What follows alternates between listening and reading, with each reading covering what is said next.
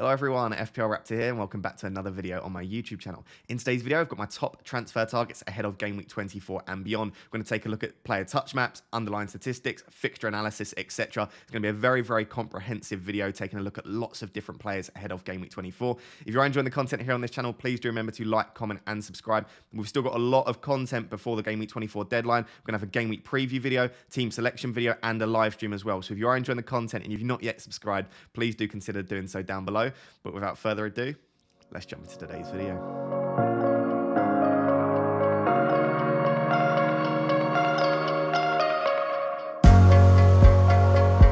So guys, before we jump to today's video, I just want to give a massive shout out to Ultimate Champions, who will be sponsoring today's video. Ultimate Champions is the first free-to-earn fantasy football game powered by the blockchain. You essentially collect different forms of rare cards, which you can get through pack openings or by trading on the marketplace. You build the best, rarest squad you possibly can, and when that team does incredibly well in real life, as with fantasy football, you earn more points, and the more points you earn, the better the rewards. For the beta, which will be launching very soon, there will be championship teams, there will be League One teams, and there'll also be Scottish teams, and I know that the team are currently working to include further teams and further leagues for future versions of the game as well. So basically, I think you should get onto this project as soon as possible. I will be playing this from the very start, so as soon as this goes live, I'll be playing, I'll be trading cards, I'll be opening packs as well, and I'll be bringing you some content in and around that for the sponsorships for this video as well. So get on this as soon as possible. The way you can do that, obviously, because the game isn't quite live yet, is you can join the Discord community. The link will be down below. If you do that, you get the opportunity to earn some OG rolls and potentially some free packs.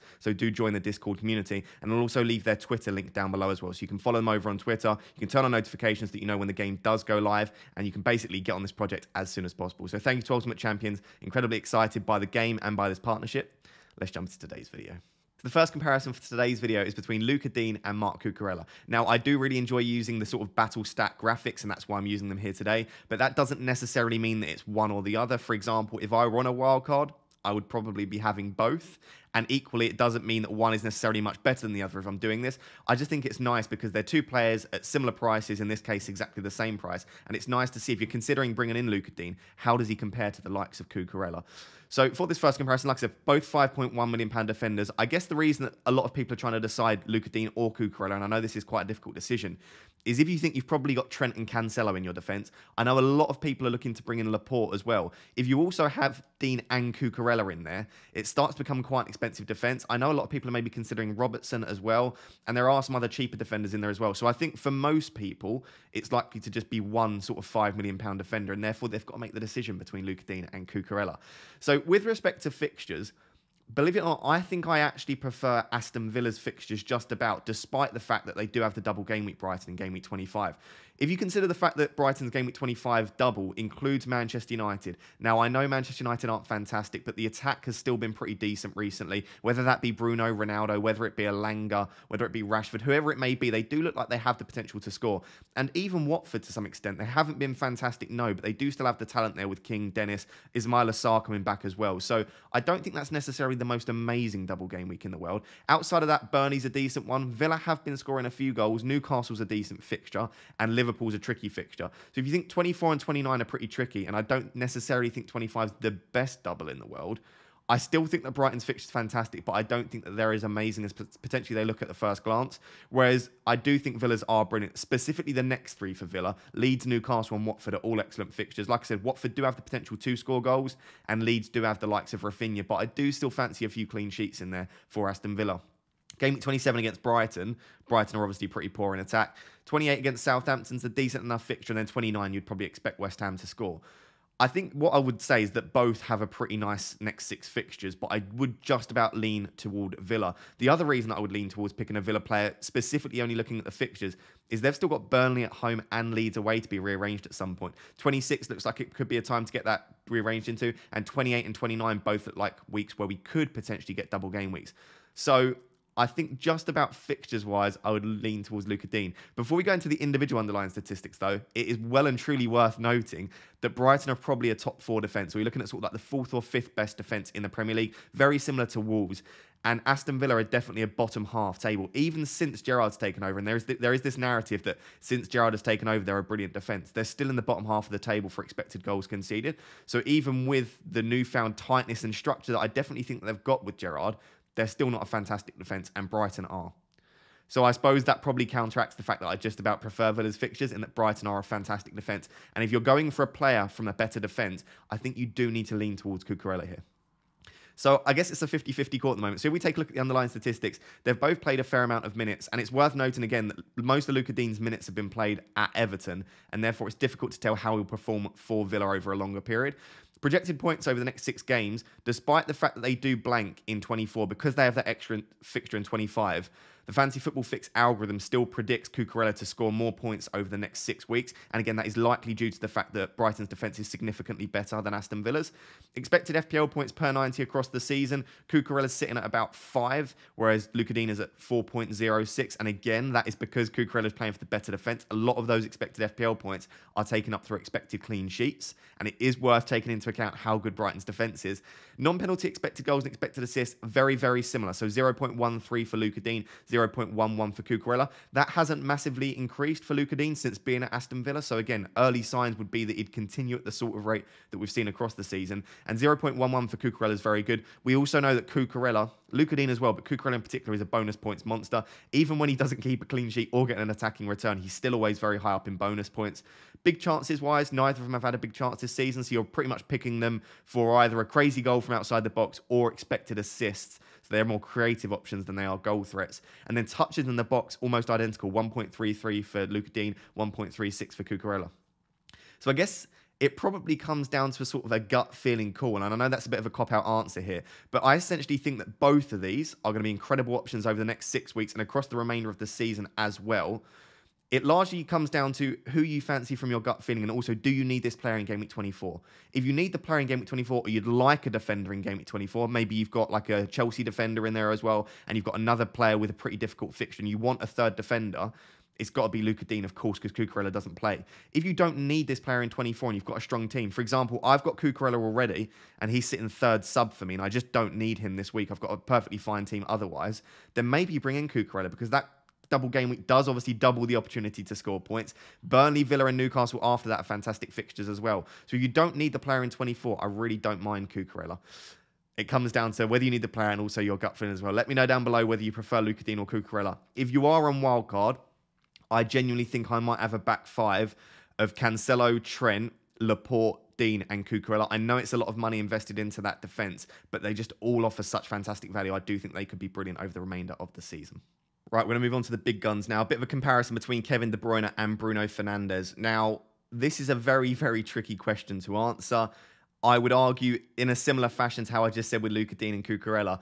I do think that there is definitely justification if you're on your wildcard or even if you've got free transfers of money in the bank to have both of these until Salah's definitely back and maybe until he plays Norwich in 26 and then maybe move out De Bruyne for Salah in 26, then keep Bruno for Leeds and Watford, and then maybe after that, take out Bruno for like a Kane. So there's definitely justification to have 2 premiums at the moment, such as Bruno and De Bruyne, and then switch them out for Salah and Kane, and maybe just start switching around the premiums a little bit more.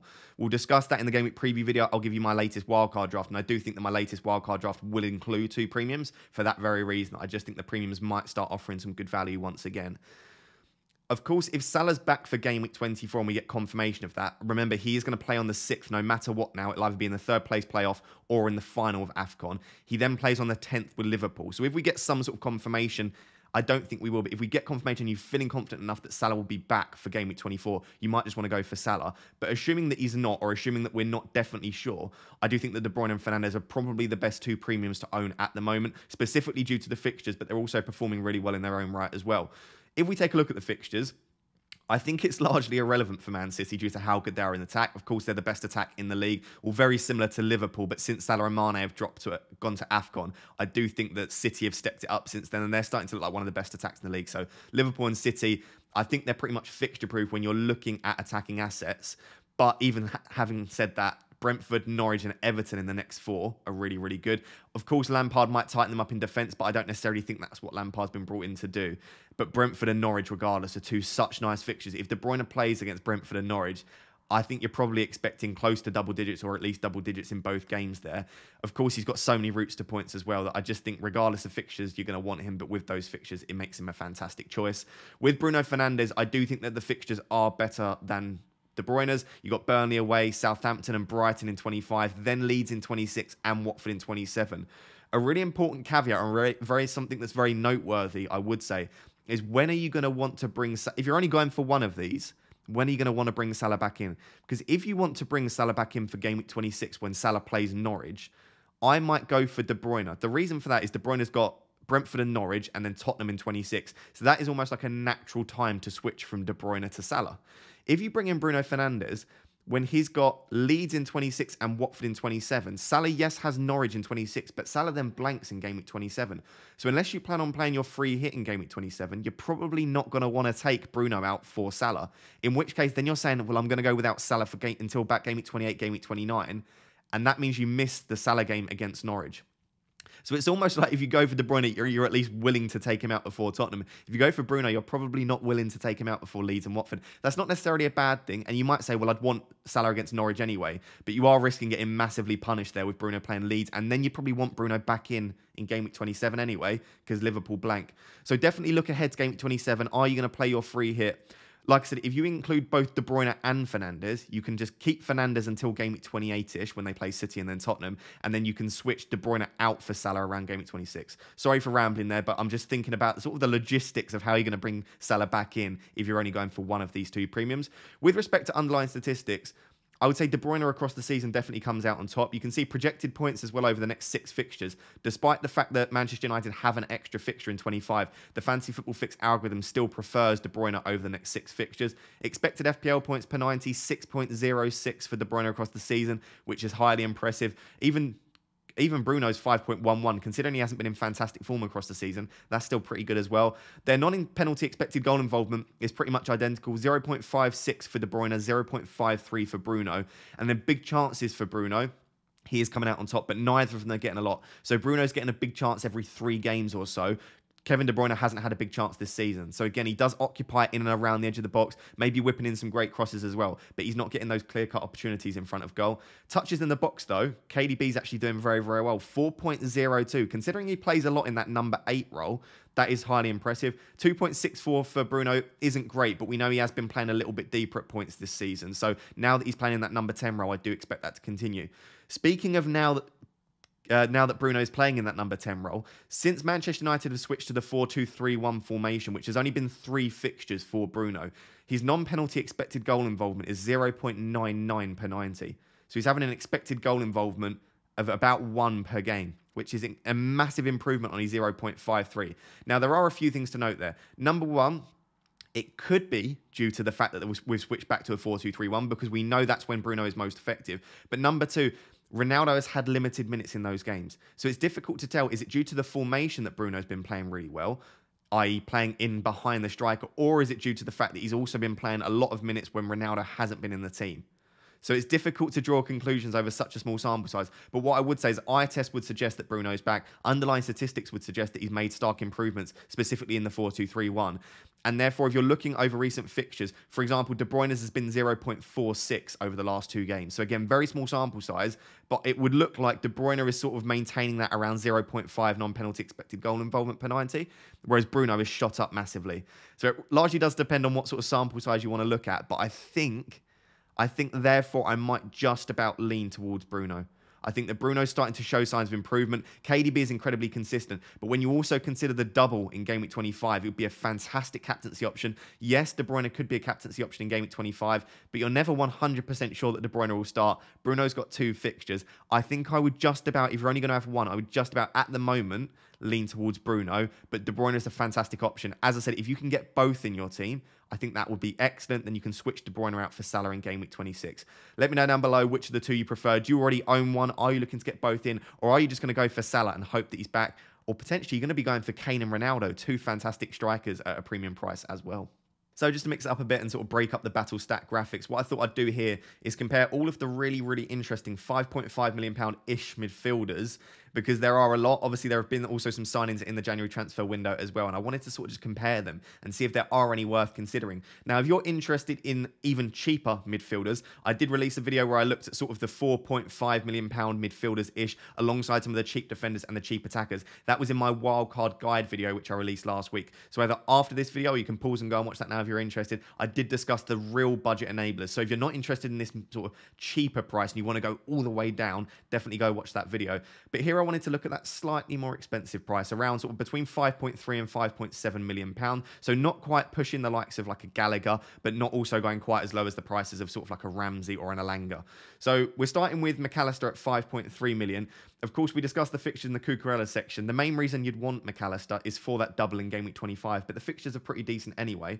Brighton aren't fantastic offensively. In fact, they actually really struggle. But I do think McAllister is one of the bright lights for them. You can see his non-penalty expected goal involvement is 0.35, which essentially means we're expecting him to get a goal involvement of some kind every 3 games, which isn't terrible for a £5.3 million midfielder. And it does mean in a double game week, he's probably a decent option. His expected FPL points per 90, taking into account obviously the expected clean sheet point that he gets for playing in midfield, is actually 5.68. And that's also because he did take a penalty as well. So he could potentially be on some penalties, gets the extra point for a clean sheet, which Brighton do get quite often. And they've got the best fixtures on this list looking at the Fantasy Football Scout ticker.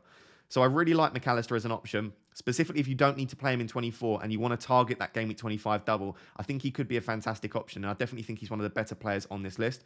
We've got Mbeumo on here. He's obviously a bit of a troll, but what we do like about Mbeumo is he's pretty much nailed. You can see he's played the most minutes on the list here. You can see his non-penalty expected goal involvement is actually the joint second best on this list. So he is a decent goal threat. That's because he plays out of position up top. And his expected FPL points per 90 is 4.29, which is decent enough for a £5.3 million midfielder. The fixtures for Brentford are actually decent enough. They're 11th in the Premier League from an attacking perspective, so not bad fixtures either. And I do think we're going to discuss Eriksen in a minute, but if they do play that 3-5-2 formation, which we expect them to do, and Eriksen to play in behind Toney and Mbeumo, I do think that could potentially increase the output of Mbeumo and Toney. So I don't think he's a terrible option. He wouldn't be my first choice, but when the fixtures do improve from sort of game week around game week 28, game week 29 for Brentford, I do think Mbeumo could be a fantastic option. And at 5.3 million, it's difficult to go wrong at that price. I think arguably the best player on this list, not even arguably, definitely the best player on this list from an attacking perspective, you're looking at just the underlying statistics, is Martinelli. You can see almost 6 touches in the box per 90, highly impressive. His non-penalty expected goal involvement is by far and away the best on this list at 0.42. His non-expected goal involvement per 90 is 0.6. That is an elite standard. That's sort of what you'd expect from an £8 or £9 million midfielder. Expected FPL points per 90, the second best in this list at 5.95. The only issue you've got with Martinelli, and I don't even think it's game time, obviously they've lost Aubameyang to Barcelona. They've not got a massive amount of squad depth up top. Yes, he could potentially be dropped out for Smith Rowe. I think game time will be fine for Martinelli. The real issue is the fixtures. Arsenal obviously blank in game week 25 and game week 27. They've got Wolves in game week 24. So they're not necessarily got the best fixtures, but in and around Wolves and the 2 blanks, which of course is their next three of their next 4 fixtures, I don't actually mind their fixtures overall. And what you need to consider is if you don't need to play Martinelli this week, which you might not when he's considering he's 5.4 million, this might be your 5th midfielder. If you don't need to play him this week and potentially you're considering playing your free hit in game week 27, then all you're looking at is a blank in game week 25. And you can get away with that. So I don't mind the fixtures necessarily if you can get away with potentially either playing him against Wolves this week, which isn't the best fixture in the world, potentially benching him for the blank in 25, and then if you're free hitting in 27, when you sort of can navigate those fixtures, he is definitely the best option on this list. So definitely plan ahead, consider, and like I said, if you are considering free hitting or you can get away with benching him in those fixtures, I would argue that Martinelli is definitely the best choice there. The only reason the fixtures don't look great is because of those 2 blanks and because of the Wolves fixture as well. So I'll leave it there, but I think Martinelli is probably the best option on this list, apart from those tricky fixtures. If you take into account fixtures and also underlying statistics, I'd argue that despite it being a small sample size, Michael Olise is probably the best option at £5.4 million. You can see touched in the box, decent at 3.90. His non-penalty expected goal involvement is very, very good. But what I would say, his expected goals are very low. So what that essentially means, if you're not particularly interested in underlying statistics, is that he's not a massive goal threat. So 0.12 is pretty poor, but his expected assist at 0.42 is highly impressive. He's very, very creative. He reminds me of a slightly worse version of Kevin De Bruyne when I take a look at his statistics. Similar amount of touches in the box, similar amount of expected goals in that it's not very high, but his expected assist is incredibly high. Very, very creative. Also, you can see his expected FPL points per 90 is the best on this list. The fixtures in the immediate term, such as Norwich in game week 24, is fantastic for Michael Olise. The only thing that I would say is that his minutes aren't guaranteed. I do expect him to continue to start, but he's definitely prone to early substitutions, and it's not beyond him to potentially be benched in a couple of these fixtures as well. So I think if you're willing to take a risk, and I think this is probably the place to take a risk, i.e. a cheap midfielder, I think Michael Olise could potentially be the best option on this list when you take into account everything, and especially if you do need the player in Game Week 24 and Game Week 25, 6, 7, etc. Whereas, of course, Martinelli's got a couple of those blanks. So I'd say that arguably those are the two best options on this list, but for different reasons. Demarai Gray, I think, is a very steady option. It does largely depend on what formation Lampard wants to play. Lampard at points with Derby did play a 4-1-2-1-2 narrow, which it sounds like a very FIFA formation. But what that essentially means is you've got 4 central midfielders, such as a Doucouré, Allen, Van der Beek, and Dele Alli. And then you can play 2 up top with Richarlison and Calvert-Lewin. So he has been known to play that formation in the past. And signing both Van der Beek and Dele Alli does suggest that he might want to fill out that midfield. If that is the case, Demarai Gray either plays up top alongside Calvert-Lewin, or I would expect Richarlison plays that role, and Demarai Gray could drop onto the bench. Assuming he does keep his place, and maybe Lampard plays a 4-3-3 with Van der Beek and Dele Alli both playing the number 8 role, and Doucouré holding, or Allen holding, I do think that he could be a decent option. 0.31 expected goal involvement per 90 is not great, and he's not getting that many touches in the box comparison to the likes of Martinelli. But I do still think he's a decent option, and I think he'll probably tick along nicely. And what you like with Gray is if they do play with a wide formation, he's going to play every minute because he's definitely their best winger. So I might wait on Gray just a little bit just to assess what formation Lampard wants to play. I already own Gray. I'm perfectly happy holding him and waiting to see if they play with a wide formation. But I think maybe you might want to target some other players for the time being. I've got Eriksen on this list. As you can see by the little asterisk, this is from his 2021 season in the Serie A, because obviously he's not played any minutes this season in the Serie A. Decent enough underlying statistics, but not mind-blown. And I definitely think Eriksen, for me, is a wait and see. Despite the fact that I think 5.5 million is a great price, you can see his expected assists per 90 are very good, but he's not a massive goal threat. And it's difficult to assess how good he's going to be in that Brentford team. We don't know what role he's going to play. Is he going to play number 10? Is he going to play a number 8 role? How many minutes can he play with, obviously, his condition, and also the fact that he's just not got match fitness. So I think Eriksen's definitely a wait and see, but I would definitely keep your eye on him because I think he'll be a fantastic option. Van der Beek's a very similar one for me. He's only played sort of 59 or 69 minutes so far in the Premier League this season. So I've taken the statistics from the previous season when he played, I don't think that's correct, 1,250. I think he's played about sort of 500, 600 minutes he played in the season last year. But when he did play, and again, it was limited minutes and often from the bench, he often looked really good. 4.74 touched in the box per 90 puts him the 3rd best on this list. So when he does play, he plays quite an attacking role. And obviously it does depend what role he plays for Everton.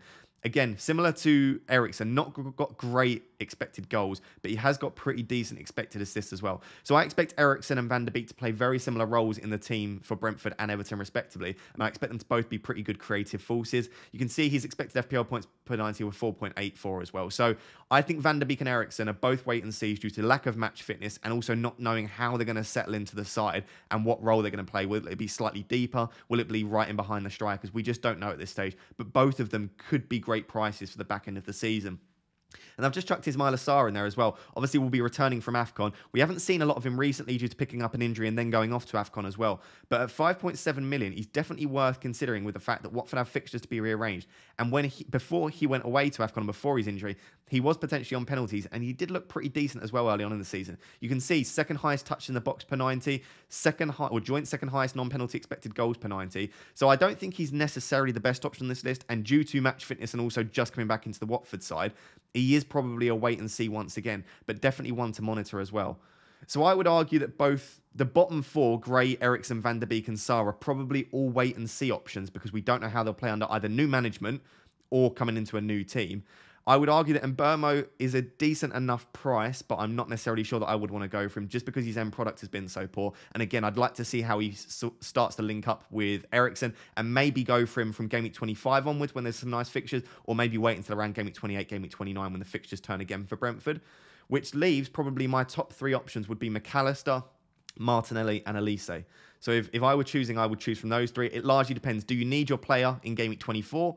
In which case you have to go with Martinelli or Olise. Do you need them in 25? In which case you don't go for Martinelli, you go for McAllister. So rather than just specifically focusing on underlying statistics, I'd plan your team ahead, plan the rotations, and in doing so, one of these will probably come out as a very decent option. I would just keep an eye on Olise's minutes because I think out of Olise, Martinelli, and McAllister, Olise's probably the highest minutes risk here. Let me know down below, are you considering any midfielders in and around this price? If you are, which ones stand out to you? If I had to choose right now, I think I might take a punt on Elise, but I do like the double for McAllister as well. So back to the player battle statistics. The next comparison that I'm going to make is between Emilio Buendia and Conor Gallagher. Now, Buendia doesn't score very often, and he hasn't been massively in the points, but he did score 10 points in Game Week 23. And as a result, I think he'll be in a few people's minds. The fixtures are fantastic coming up. So I wanted to look at the underlying statistics and see, was that a fluke? Do the underlying statistics support the fact that he might continue to play fairly well? Or should we just go for someone safer like Conor Gallagher, who's been performing very, very well all season? There is, of course, the argument to be made that you either go cheaper with the players that we've just mentioned, all the way cheaper with the likes of Ramsey or potentially Jakob Moda, or you just go up a little bit and go for a safe option in someone like Rafinha. I'll be honest, I think Rafinha might be worth the extra money that you pay over Buendia and Gallagher, but just in case you can't spread to those, or you just want to go for a slightly cheaper option, or potentially you own Rafinha already, I thought this would make for a nice comparison. Of course, we've discussed the Villa fixtures, brilliant fixtures up until Game Week 29. They've also got 2 really nice fixtures to be rearranged as well. Conor Gallagher's also got very, very decent fixtures, and we discussed that in the Elise section as well. Norwich and Brentford in 24 and 25 are great. Chelsea in 26 isn't ideal, but Burnley in 27 is really nice. And I'll tell you the other reason why I like Gallagher to have that great fixture in 27 is that if you're not playing your free hit in 27, it means that you'll likely lose Salah, Trent and Jota, or Salah, Robertson and Trent, whoever it may be. And you might also have some Arsenal players as well, in which case all of the players that you have in your team, you'll need to be playing, and you'll hopefully have good fixtures as well. So the fact that Gallagher's got such a nice fixture in Game Week 27, I really like that. And also they've got that Watford game to be rearranged as well. So I think the fixtures are actually really nice for Crystal Palace. Nice fixture to be rearranged. But what I would say is 26, 27 and 28 aren't only not very good fixtures, they're very terrible fixtures. Specifically, Chelsea, Wolves and City have 3 of the best defences in the league. So I don't really like those fixtures in particular, but the other 3 are fantastic. So fixtures-wise, I would still lean towards Villa, but I do like Crystal Palace's, at least over the next 4 weeks in particular. When we take a look at the underlying statistics, Gallagher does come out on top on every single underlying statistic, but they're not necessarily massive. It's definitely a difference, but it's not probably a significant difference between the two. Projected points, the Fantasy Football Fix algorithm predicts that Gallagher will score an extra 6 or so points over the next 6 game weeks, which works out an extra point a week. So that's not an incredible amount, but it is definitely significant across the remainder of the season. Expected FPL points per 90, 5.16 for Gallagher is very decent, 4.33 for Buendia's decent enough for a £6.2 million midfielder. Non-penalty expected goal involvement. Gallagher's actually isn't that great across the season, and it continues to sort of drop off and plateau. Earlier on in the season, it was sort of about a 0.8, 0.9. I remember mentioning him in around game week sort of 5, game week 6. Gallagher was outperforming most of the premium players, but that has dropped down to what you would say is a very average statistic for a £6.1 million midfielder with 0.44. It's not terrible. It's pretty decent, but it's also not great. Buendia's is even worse at 0.33. And that would suggest to me that Buendia is probably not going to maintain the rate of scoring every game or assisting every game. You're likely going to get a return every few games. That being said, Leeds, Newcastle and Watford are sort of the fixtures you would expect returns, and he might pick up 2 or 3 returns in those games. I wouldn't put it past him. And he definitely looks like he's playing very, very well under Gerrard. I've definitely seen improvements, at least through the eye test anyway. But that's not a massive difference between the two. 0.11 isn't a huge difference. Across 6 games, that's only a 0.66 difference in expected goal involvement. So if you fancy Buendia and you think the fixtures are great and you think he's passing the eye test, I don't necessarily mind him over Gallagher. Where there is quite a big difference is Buendia just isn't getting any big chances. His expected goals are also quite low, whereas Gallagher's getting 0.38 big chances per 90 and his expected goals are actually pretty decent. So with Gallagher, you're getting a bit of assist threat. You're getting also some goal threat as well. With Buendia, probably relying on an absolute screamer, as you probably are with Coutinho as well, or you're relying on that expected assist creativity. Touches in the box, very, very close. They're both getting around 3 touches in the box per 90. Their touch maps are fairly similar. Gallagher getting more touches on the right, where a lot of Buendia's touches are central.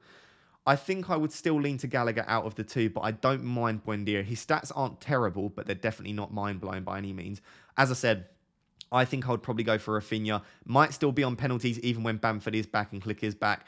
But in and around that, we just know he's going to play 90 minutes. The fixtures are decent enough over the next sort of 6 to 10 weeks. And like I said, he's a glue guy. You can just keep him in your team for the remainder of the season. You know you can rely on him to tick along. So I would argue that Rafinha might be a better option out of the 2. But if you want to go a little bit cheap and you want to target the fixture specifically, I like Buendia and Gallagher. Let me know down below. Are you considering Buendia? Do you already own Gallagher? Or are you just going to go for the cheaper options in like a Ramsey or Moda? Or are you just going to go for the safer option in Rafinha? Let me know in the comments. So the final comparison for today's video is between odds on Edouard and Nil Maupay. Now, we've already discussed Palace's fixtures and Brighton's fixtures as well. We've not made a direct comparison between the two, and I would say that assuming that you can get away with benching Maupay in 24 or just wait until 25, I do prefer Brighton's fixtures. Palace have the slightly better attacking output than Brighton, but I don't think either of these teams have fantastic attacks, and you are relying on probably the odd return here and there rather than expecting these two to suddenly explode.